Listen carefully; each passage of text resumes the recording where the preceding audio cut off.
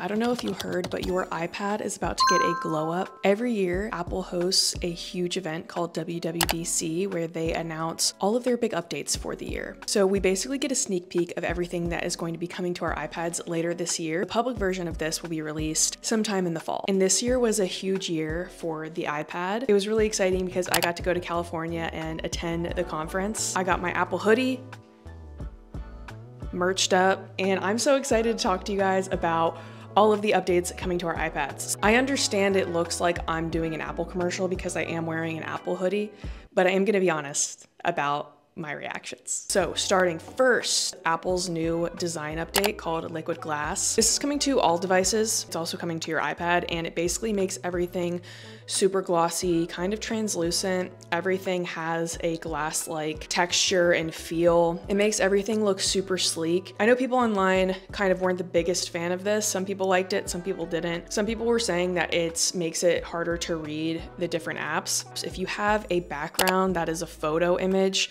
that's really busy, it might be actually harder to read what apps you have. Usually I have a very simple background, like just a solid color or a gradient. So for me, it's not going to affect the readability of things too much, but I can see how for some people it might. I think that when you guys see it in person, you might change your mind because there's a lot of attention to detail. Even just like some of the different control buttons, how they kind of have that glass-like texture.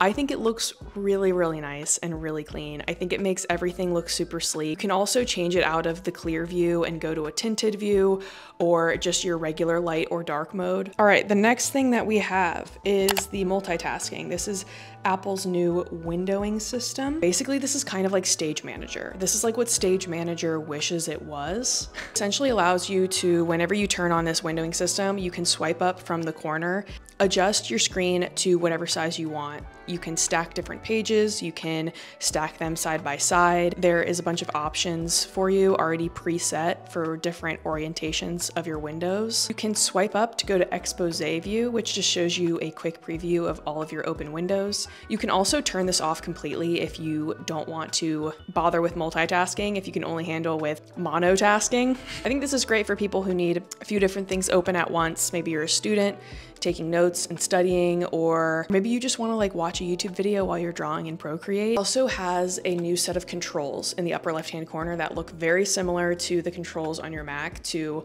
open, resize, or minimize a window. Those are coming to the iPad as well as the menu bar. So there's now a new menu bar with all of your controls like file, edit, insert, format, arrange, all of those things that you normally have on your MacBook. So that's why people are kind of asking, is the iPad becoming a MacBook? Do I actually need both if all of these changes are coming to the iPad? Because it kind of feels like they're slowly moving the iPad to be basically a MacBook. I mean, with the keyboard and all of these new features, it kind of feels like the same thing. And I actually got to do an interview with Craig from Apple. And so I asked him about the iPad as it grows alongside the MacBook, and here's what he had to say. We love the iPad. We are huge iPad fans. Kind of seeing some similarities between iPadOS and macOS. Sure. How do you see the iPad evolving alongside the Mac? We are hugely protective of iPad. It's the ultimate touch device. First it was like, can we build iPad? And then it was like, oh, this phone thing might be kind of a good idea too. But because iPad it's like you're just holding a touch experience, a piece of glass in your hand that can do anything, and we don't want to lose that. The Mac gets to be the Mac, the iPad gets to be the iPad. What we've done more this year than I think at any time in the past is say,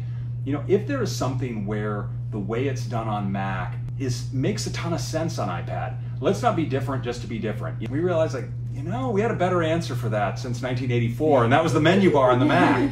Why don't we do that? And so when it makes sense, we draw from the Mac, and honestly, when it makes sense and something's great on iPad, we bring it from iPad to the Mac, but still let the platforms be, you know, their own unique thing. The next thing that also, again, kind of makes the iPad feel like it's becoming a MacBook is the new folder management system. So now you can also customize all of your folders.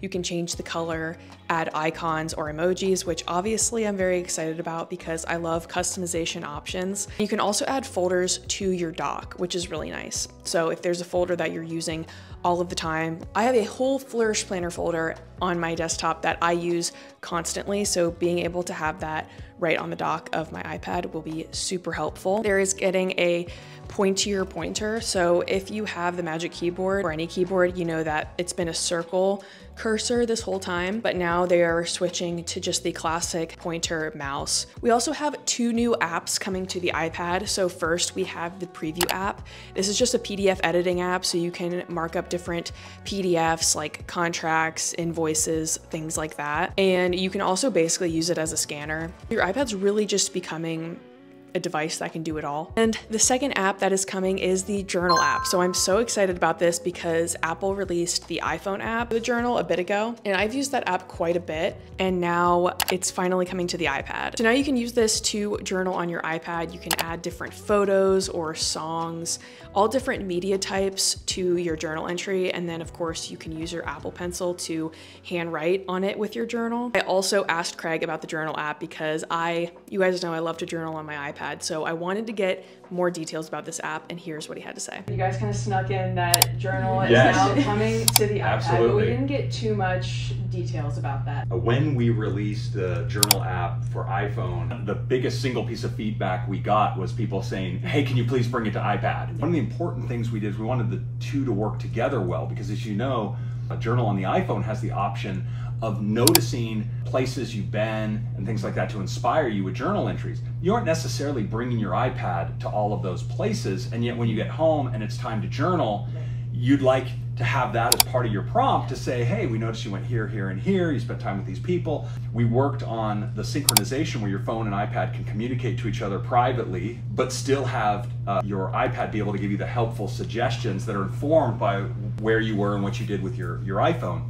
But then you have this bigger canvas on the iPad, which is great to see all the photos you may want to include or not, and great for using pencil, right? If you want to, and many people do want to use that as a way of having a really personal journal entry. So it's really cool that it will be syncing with your iPhone. Like, for example, if I went for a long run and I tracked it on my Apple Watch and I was listening to like Tame Impala the whole time, it would then prompt me later to be like, hey, journal about your run while listening to Tame Impala. And then you can easily add your run. You can add a little picture, a little screenshot of the Tame Impala album cover, maybe some songs that you were listening to, maybe a picture that you took. It'll prompt you with all of this right there in your app, so that way you can quickly just add a bunch of those media, write up a quick entry about how the run went, how you're feeling, and then you've just journaled for the day. So I really love the Journal app, and I'm really excited it's coming to the iPad. Another just super useful update that's coming is background tasks. Now, if you are exporting a video from Final Cut and you swipe up and you want to go do something else,